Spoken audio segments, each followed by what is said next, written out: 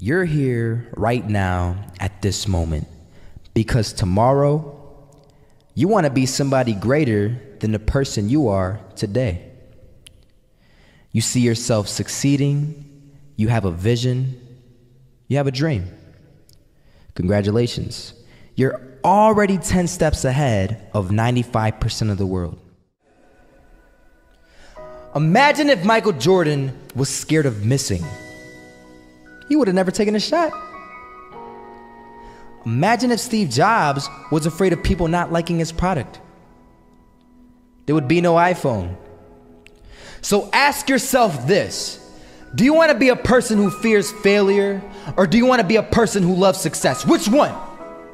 Because you're going to have to pick today. And I'll tell you one thing: one is a failure and one is a success. And if you love success, there is nothing that can stop you. All those negative things people say will mean nothing. They're gonna talk about how only 1% make it to the top. Big deal. Wanna know something else? Only 1% stick with that fitness program long enough to see results. Only 1% of nerds stick with that video game long enough to get good at it. Only 1% of relationships stick it out to the end. That doesn't mean you have a 1% chance. It just means you can't behave like the 99%. You'll have to do something better than giving up a month from now. Those are just numbers. You want to talk about numbers? Take a look around you and take a good look around you. Are you like 99% of the people around you? If you are, then you're in the wrong video, my friend. You have to love success just as much, because that's what's gonna allow you to get up and go for it. Being scared to fail won't do anything. In fact, when you love success and you start going for it, guess what happens? You're gonna fail. You're gonna fail 10 times, 100 times, maybe even 1,000 times. But that's okay. Failure isn't permanent. Falling isn't permanent. You get right back up and keep going. And this time, you're gonna be stronger, wiser, and you'll be more driven than ever. And for every 10 failures, you'll land one success. You have to love success so much that you're willing to fail 10 times before you can succeed once. That's how a winner does it.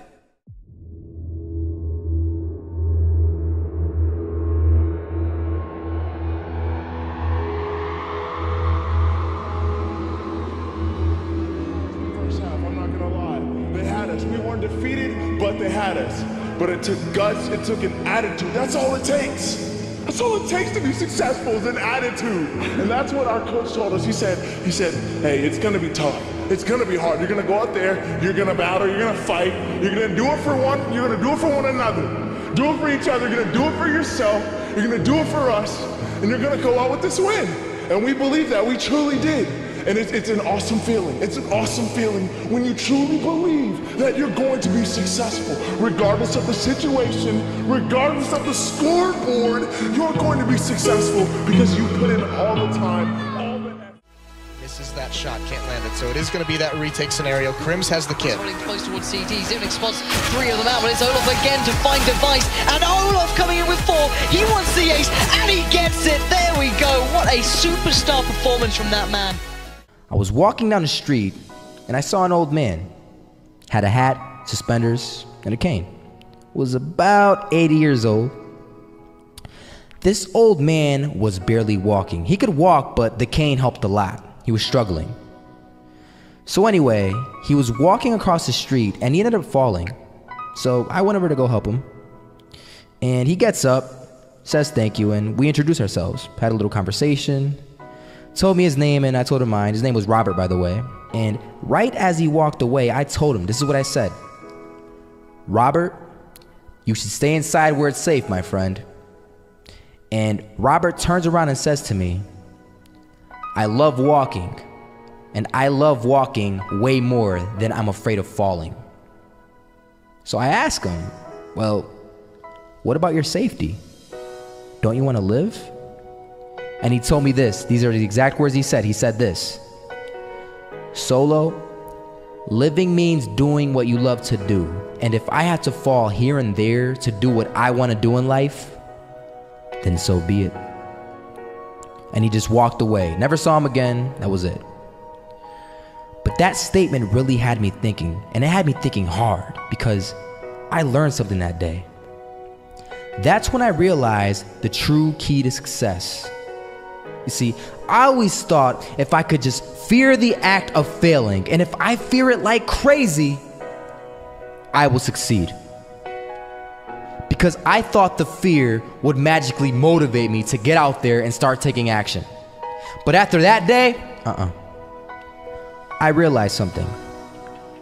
I realized it's the love for success that will lead me to succeeding. So just imagine if Robert feared falling. Would he even start walking? Of course not. He wouldn't even do what he loved to do. He would sit at home and take no type of action. But he loved walking. Wasn't even scared to fall. It gave him life. That's what allowed him to get up and do it. He loved walking so much, he was willing to fall 10 times a day just to do it. And you have to be the same. So the next time someone tells you, you're gonna fail, you know what you tell them? Tell them they're right. But you're not afraid to fail. You're not afraid to take action. You're not afraid to jump. You're gonna fail 10 times, but you know what? It's cool. Because on the 11th time, you'll succeed. Oh, you'll succeed, all right.